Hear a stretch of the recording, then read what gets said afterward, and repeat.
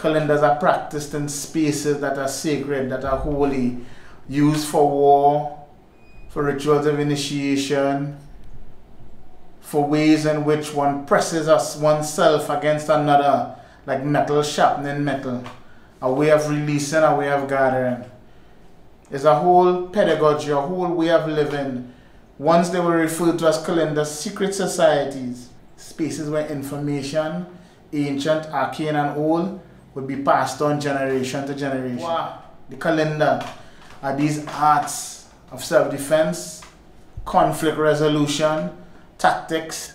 This practice creates states of being and ways of growing and learning. But the text is the wood and the body of the other person, and the knowledge and the dialectic is all physical, right? When we arguing in Kalenda, it's bois against bois, and our punctuations are drawn in pains, yelps, and blood. So that for me is what is Kalenda. Why would I tell you of our cross, our circle, how we engage in space, how we understand that the circle is the beginning that never ends, and the ending that always is beginning? Why would I explain to those who do not understand and have not put in time into our cultural practice the ability to cross from this world into the next, the Kalunga, to access the wisdom, power, and strength, the very primordial energy of our world, the end to itself, that which makes us all alive? Why would I explain the ways in which we gather this power into ourselves to access our greatest and best self, to expand our genetic memory so that we may download all of the wisdom of the ancients, especially in matters of stress, urgency, and danger?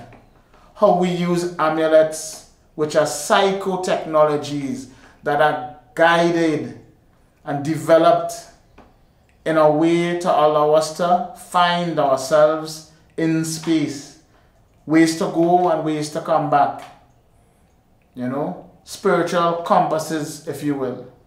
Why would I tell those who did not understand our people's power, who thought it was simply black magic, that we create special vials of liquids that are quite unique because of our understanding of herbs and plants, our ability to use biochemistry to enhance, to heal, to alter our spirits? What we do is very careful understanding of the physical sciences of nature, space and time, and ways in which the human mind functions, ways in which we can enhance that. I'll tell you why I would give you all an insight into the mysticism, magic, and power of Kalenda. Because the elders in Moruga designated this as the moment which the Black Atlantic diaspora needs to reaccess their technology for their survival. So all of you who have some deep connection to this space, please find the elders in your villages, communities. Go back to the drum, go back to the sciences of herb and health, and use them to construct a way forward. The drum, the drum, the drum in my head and I'm ballin', the drum, the drum. Oh Lord Lionel, the drum, the drum. The first drum a human being ever hears is the heartbeat of the mother. As you sit in the guile of the womb, you are called into space and enter into this new world to the musical score of your mother's heartbeat. The drum in Kalenda is the galloping horse. Can you imagine being in a guile and having your instructor be able to curate your experience, guide you to step forward, dodge to the left, cut the man, or brakes, all off of an instrument that is intuitively processed, that doesn't need to be analyzed, but it's felt and allows its expression to be immediate. I wonder what sports teams would do if they knew that this technology existed and that the coaches and the athletes all could be in a different level of communion. It's almost like watching a flock of birds in flight, perfectly synchronized, shifting and spiraling and swirling through space. The bird in the front door asks the bird in the back, fellas, be turning left, because they understand the power of the drum. The drum in my head and are balling. The drum. Ah, me Gaia. Ah, me Gaia. Ah, me Gaia. What is my Gaia? Gael. Obviously comes from the Latin phrase gaieria, which is designed or designated as the pit in which cocks fight. But this speaks throughout all the martial traditions in the Black Atlantic world of circle, rings, orders. These rings are always perceived to be crossroads, portals, junctions, spaces where we can enter and spaces where things can come into play. What is a gael? A gael is a musical construct. The voices of the village, the opponents, the drums, the chantwell, the lead singer, curator, he who guides and points, creating this fusion space, the space that is timeless, is not bound by earthly geographies. This space that allows us to travel all the way to the ancient past or go to a future that we have yet to see. For us, that is what a gael is, a space of intersection, a space of promise, a space of opportunity, a space where options can be studied, practiced, discarded. A gael is like, to a scientist, a lab. To a musician, it would be a conference hall without an audience, for the audience is part of the band. A gael is much more than what most people have experienced, because it is actively one fluid community engaging in an act together through the Bois man, through the drummers, through the space. A gael is home, a gael is family, a gael is a house without doors. A gael is special.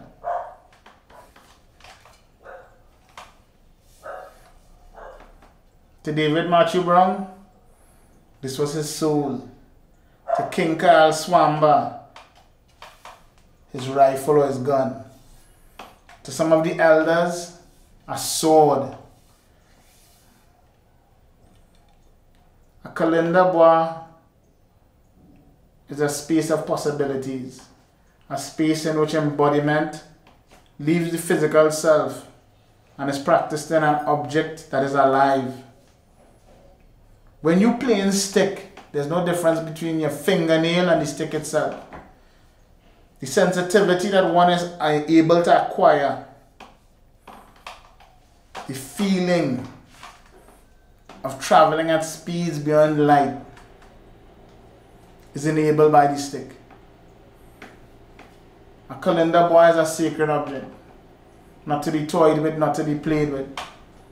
Most stickmen I know are buried with a stick, because they are the stick. Made from pui, guava, anare, dark moon, paid for with blood and your whole soul. Not something to be treated lightly or carelessly. Something that is fabled to be mounted, to be able to be imbued with energetics and spirits and power. A talisman, that which we carry, that which carries all our wonder, all our understanding and philosophy, all our science and that which science can't process. Bois. When I do my research on Kalenda, Kalenda existed in Congo Square in Louisiana, and Kalenda existed in Venezuela. In Cuba they speak of one of the source musics of dancehall being Kalenda. In Puerto Rico they speak of Kalenda as being part of bomba. In Dominican Republic and Haiti, Palo or Masundi. Grenada, St. Lucia, Curacao, Kalenda, Stick Priest, Bambula. Our tradition is Caribbean wide, as are we. Who in this Caribbean ever was trapped in one territory?